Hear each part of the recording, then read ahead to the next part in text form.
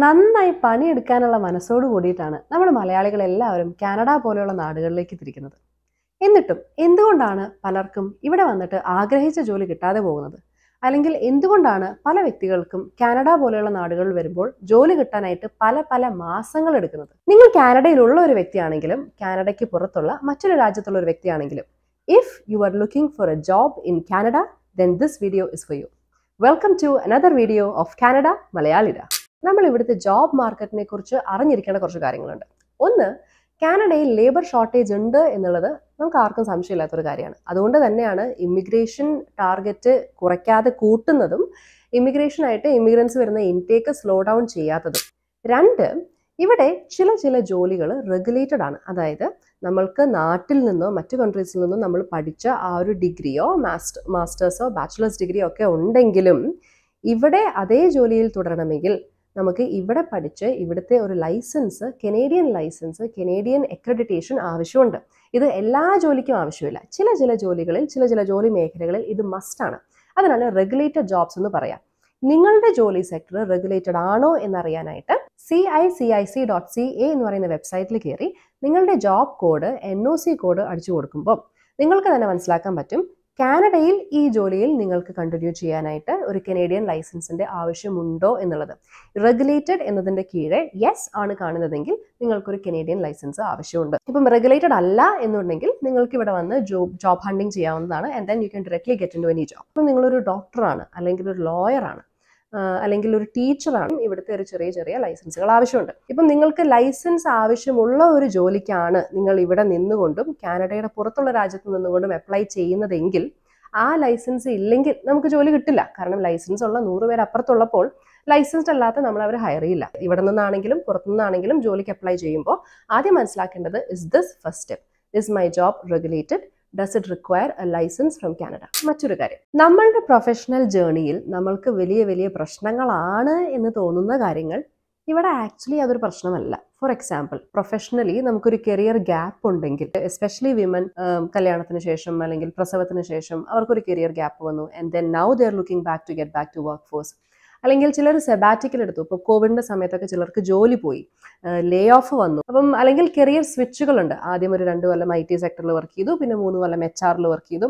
അങ്ങനെ ഒരു സ്വിച്ചുകൾ വന്നാലും കരിയർ ഗ്യാപ്പ് വന്നാലും മെറ്റേണിറ്റി, പ്രയോറിറ്റൈസിങ് ഫാമിലി, അപ്പൊ അങ്ങനെ നമുക്ക് സാധാരണ നമ്മൾക്ക് ഇന്ത്യൻസിന് അതൊരു പ്രശ്നമായേക്കാം, ഇതൊരു പ്രശ്നമായേക്കാം, അതുകൊണ്ട് കിട്ടുന്നില്ല എന്നൊക്കെ തോന്നിയിട്ടുണ്ടെങ്കിൽ അതൊന്നും ഇവിടെ വലിയ പ്രശ്നങ്ങളല്ല. നമ്മൾ അപ്ലൈ ചെയ്യുന്ന ജോലിക്ക് ആവശ്യമുള്ള സ്കിൽസും നമ്മൾക്ക് നമ്മളുടെ മുൻപുണ്ടായിരുന്ന ജോലിയിൽ നിന്ന് നമ്മൾ പഠിച്ച കുറേ കാര്യങ്ങൾ ഈ ജോലിയിലേക്ക് എനിക്ക് കോൺട്രിബ്യൂട്ട് ചെയ്യാൻ പറ്റും.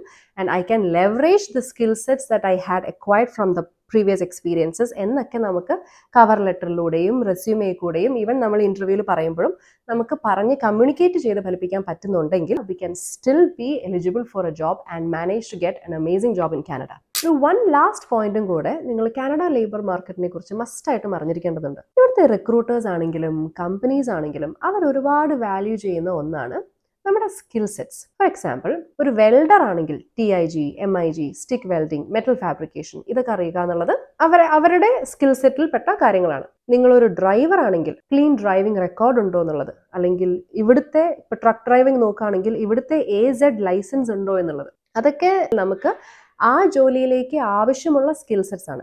ഇപ്പം IT മേഖലകളിൽപ്പെട്ട ഒരാൾക്ക് അറിയുന്ന ടൂൾസ്, CRM സോഫ്റ്റ്വെയർസ് ഏതൊക്കെ അറിയാം എന്നുള്ളത്. ഇപ്പൊ പ്രൊജക്ട് മാനേജ്മെന്റ് പോലെയുള്ള ബാക്ക്ഗ്രൗണ്ട് ആണ് നിങ്ങൾക്കെങ്കിൽ PMP is a global certification. സർട്ടിഫിക്കേഷൻസും ടൂൾസും കാരണം ജോലി കിട്ടിയ ഒരാളാണ് ഞാൻ. പിന്നെ നമുക്ക് ഇവിടെ അവർ നോക്കുന്ന മറ്റൊരു കാര്യമാണ് വോളണ്ടിയർ എക്സ്പീരിയൻസ്. അതൊരു ഇന്റേൺഷിപ്പ് ആവാം, പെയ്ഡ് വോളണ്ടിയറിംഗ് ആവാം, അൺപെയ്ഡ് ഇന്റേൺഷിപ്പ് ആവാം. അതും നമ്മൾ നമ്മുടെ റെസ്യൂമേസിലൊക്കെ ഹൈലൈറ്റ് ചെയ്യാം, നമ്മുടെ ഇന്റർവ്യൂസിലൊക്കെ കമ്മ്യൂണിക്കേറ്റ് ചെയ്യാം. ഇവിടെ ഒരുപാട് പേര് വാല്യൂ ചെയ്യുന്ന ഒന്നാണ് ഇതെല്ലാം. ഇനി പറയാൻ പോകുന്നത് കാനഡയുടെ ഹയറിംഗ് പ്രാക്ടീസസ് ആണ്. ഇതെല്ലാം അറിഞ്ഞിട്ട് വേണം നമ്മളൊരു ജോലി തപ്പി തുടങ്ങാനായിട്ട്, അല്ലെങ്കിൽ നമ്മളുടെ സമയം വേസ്റ്റ് ആണ്. എങ്ങനെയൊക്കെയാണ് ഒരു കമ്പനി ഒരു പൊസിഷനിലേക്ക് ഒരാളെ റിക്രൂട്ട് ചെയ്യുന്നത് എന്ന് അറിഞ്ഞു കഴിഞ്ഞാൽ നമുക്ക് നമ്മുടെ ജോബ് ഹണ്ടിങ് സ്ട്രാറ്റജീസ് അതനുസരിച്ച് ചെയ്യാവുന്നതാണ്. അല്ലെങ്കിൽ നമ്മൾ ഒരുപാട് റെസ്യൂമേസ് അയച്ചുകൊണ്ടിരിക്കും, ഒരുപാട് സമയം വേസ്റ്റ് ആവും എന്ന് മാത്രമല്ല മെന്റലിയും നമ്മൾ ഡൗൺ ആവും. കാരണം job hunting is like A full time job.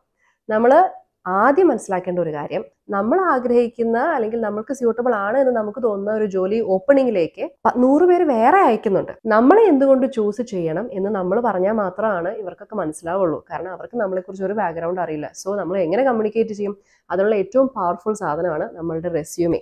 അതും നമ്മൾ ഇന്ത്യയിൽ നമ്മൾ ഉപയോഗിക്കുന്ന റെസ്യൂമെ ഫോർമാറ്റ് അല്ല ഇവിടെ കാനഡയിൽ ആക്സെപ്റ്റബിൾ ആയിട്ടുള്ളത്. കാനഡയിലെ മിക്ക കമ്പനീസിലും ATS എന്ന് പറയുന്ന സോഫ്റ്റ്വെയർസ് ഉണ്ടാവും. അതായത് ആരിനെ സെലക്ട് ചെയ്യണം എന്നതിനെക്കാട്ടിലും കൂടുതൽ ആരെ റിജക്റ്റ് ചെയ്യണം എന്നുള്ളതാണ് അവർ നോക്കുന്നത്. At the same time ATS softwares automated ആണ്. അതുകൊണ്ട് ATS ഫ്രണ്ട്ലി ആയിട്ടുള്ള കനേഡിയൻ സ്റ്റാൻഡേർഡിലുള്ള റെസ്യൂമെ വേണം നമുക്ക് ചെയ്യാനായിട്ട്. കാനഡ ഫോർമാറ്റിൽ റെസ്യൂമെ എങ്ങനെ ചെയ്യണം എന്നൊക്കെ പറഞ്ഞുകൊണ്ട് നമ്മൾ മറ്റൊരു വീഡിയോ ചെയ്തിരുന്നു.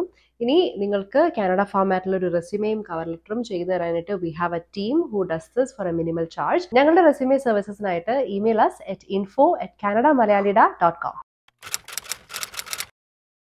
കാനഡയിൽ ജോലി കിട്ടാൻ ഏറ്റവും ഫേമസ് ആയിട്ടുള്ള ഒരു മെത്തേഡാണ് ജോബ് സൈറ്റ്സിൽ പോയിട്ട് ഓൺലൈനായിട്ട് അപ്ലൈ ചെയ്യുക എന്നുള്ളത്.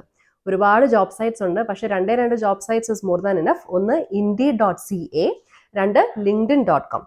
ജോബ് സൈറ്റ്സിൽ കൂടെ അപ്ലൈ ചെയ്ത് വർക്ക് ആവൂല എന്നൊന്നും ഞാൻ പറയില്ല. കാരണം എനിക്കിപ്പോൾ ഞാൻ ചെയ്യുന്ന ജോലി കിട്ടിയത് Indeedൽ ജോലിക്ക് അപ്ലൈ ചെയ്തിട്ടാണ്. So Indeed work for me.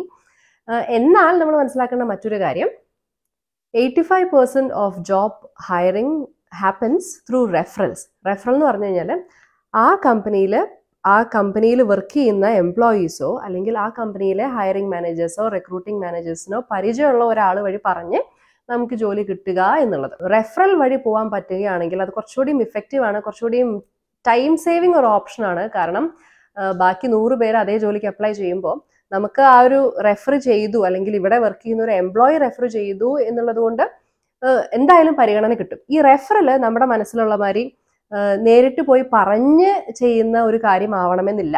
It depends on the role also. എല്ലാ കമ്പനീസിനും അവരുടേതായ എംപ്ലോയി പോർട്ടൽസ് ഉണ്ടാവും. അപ്പം അതിൽ നമ്മളുടെ റെസ്യൂമെ നമ്മളുടെ ഫ്രണ്ട്, അവിടെ ആ കമ്പനിയിൽ ജോലി ചെയ്യുന്ന നമ്മളുടെ ഫ്രണ്ട് നമ്മൾക്ക് വേണ്ടി അപ്ലോഡ് ചെയ്യുന്നു. അത് one method of how referral works. 2, നമ്മൾ ഒരു കമ്പനിയിലേക്ക് ആ ജോബ് സൈറ്റിൽ അപ്ലൈ ചെയ്യുന്ന സമയത്ത് റെഫറൻസ് എന്ന് പറഞ്ഞിട്ട് അയാളുടെ, നമ്മളുടെ സുഹൃത്തിൻ്റെ, ആ കമ്പനിയിൽ വർക്ക് ചെയ്യുന്ന നമ്മളുടെ സുഹൃത്തിൻ്റെ പേരും ഫോൺ നമ്പറും ഇമെയിൽ ഐഡിയും വെക്കുക. ചിലർക്ക് ഒരു എംപ്ലോയി ഐഡി ഒക്കെ ഉണ്ടാവും, അത് വെക്കാൻ പറ്റുമെങ്കിൽ നല്ലത്.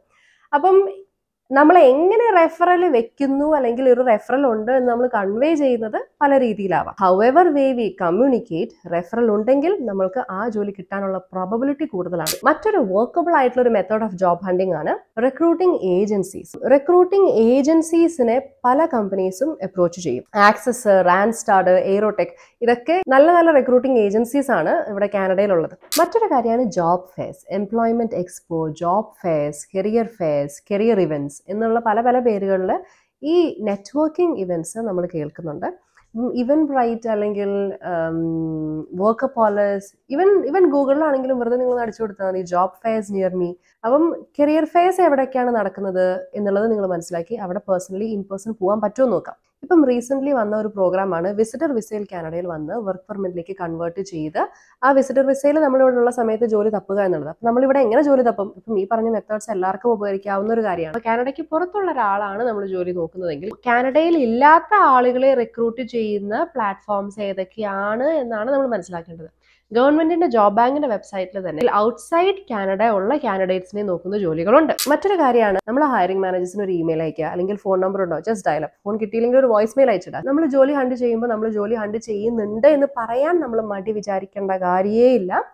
We will not be heard until we express or until we communicate. But if we communicate, we have a chance of being heard. അപ്പം അതുകൊണ്ട് റിക്രൂട്ടേഴ്സ് ആണെങ്കിലും HR-ന്റെ ഒരു കോൺടാക്ട് കിട്ടിയോ, ഇമെയിൽ കിട്ടിയോ, അല്ലെങ്കിൽ നിങ്ങളുടെ അലൂമിനൈ ഗ്രൂപ്പ്സിൽ ചോദിക്കുക, നിങ്ങളുടെ ഫ്രണ്ട്സ് കണക്ഷനിൽ ചോദിക്കുക. പക്ഷെ പറയുമ്പോൾ ജോലി ഉണ്ടോ എന്ന് ചോദിക്കരുത്. That's A very wrong question, that's A very wrong way of asking. ചോദിക്കുമ്പോൾ അല്ലെങ്കിൽ ഇപ്പം ലിങ്ക്ഡിനിലാണെങ്കിലും ആർക്കെങ്കിലും മെസ്സേജ് അയക്കുകയാണെങ്കിലും നിങ്ങളുടെ അലൂമിനൈ ഗ്രൂപ്പ്സിൽ മെസ്സേജ് അയക്കുകയാണെങ്കിലും HR-ന്റെ ഒരു കോൺടാക്ട് കിട്ടി, ടാലന്റ് അക്വിസിഷൻ പ്രൊഫഷണൽസിന്റെ ഇമെയിൽ നിങ്ങളുടെ കയ്യിൽ കിട്ടിയിട്ടുണ്ടെങ്കിൽ നിങ്ങൾ ചോദിക്കുമ്പോൾ convey this: I am looking for so and so position and would you be hiring at this moment? I offer or I come with a background of inna karyam with these many number of years of experience and I am skilled in this. I would like to get an opportunity to discuss with you my candidacy and how I make a great fit to your team. അങ്ങനെ പറഞ്ഞിട്ട് വേണം നമ്മൾ ഒരാളെ approach ചെയ്യാനായിട്ട്. അല്ലാതെ ജോലിക്ക് ആളെ നോക്കുന്നുണ്ടോ എന്ന് പറഞ്ഞു കഴിഞ്ഞാൽ ആ ക്വസ്റ്റ്യന് എഫക്റ്റീവ് ആവണം എന്നില്ല. അപ്പം നമ്മൾ ആരെ അപ്രോച്ച് ചെയ്യുകയാണെങ്കിൽ നമ്മൾ പറയാൻ മറന്നു പോകണ്ടാത്ത ഒരു കാര്യമാണ് why we should be hired. അപ്പം ഇങ്ങനെ പല പല രീതികളുണ്ട് ജോലി ഹണ്ട് ചെയ്യാനായിട്ട്. നമ്മളൊരു 49 ജോലിക്ക് നമ്മൾ അപ്ലൈ ചെയ്തിട്ട് നമ്മൾ ഇനി കിട്ടില്ല എന്ന് പറഞ്ഞിരിക്കേണ്ട. ചിലപ്പോൾ 50ാമത്തെ ജോലി ആപ്ലിക്കേഷൻ ആയിരിക്കാം, ചിലപ്പോൾ നിങ്ങൾക്ക് ഒരു ഇന്റർവ്യൂ കോൾ കിട്ടുന്നത്, അല്ലെങ്കിൽ അതായിരിക്കും നമുക്ക് കിട്ടാൻ പോകുന്ന ജോലിയാ. It may take time, but do not give up. കാനഡയിൽ ജോലി കിട്ടിയ ഒരാളാണ് നിങ്ങളെങ്കിൽ നിങ്ങൾക്ക് വർക്ക് ചെയ്ത സ്ട്രാറ്റജി ഏതാണ് എന്ന് നിങ്ങൾ താഴെ കമന്റ് ബോക്സിൽ ഷെയർ ചെയ്യൂ. അപ്പം കാനഡയിലേക്ക് മൈഗ്രേറ്റ് ചെയ്ത് വരാൻ ആഗ്രഹിക്കുന്ന അല്ലെങ്കിൽ കാനഡയിൽ ജോലിക്ക് അന്വേഷിച്ചുകൊണ്ടിരിക്കുന്ന ആളുകൾക്ക് അത് വളരെ ഉപകരിക്കും. And let's help each other out. അടുത്ത വീഡിയോയിൽ കാണാം. It's bye from Canada, Malayalida.